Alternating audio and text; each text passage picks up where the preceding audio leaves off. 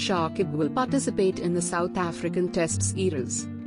Shakib Al Hasan recently sent a letter to the Bangladesh Cricket Board seeking to be excused from the next South Africa Test series, which is set to begin on March 31. However, it was then revealed that the letter was sent prior to the IPL auction, which Cricket Operations Chairman Jalal Yunus acknowledged yesterday.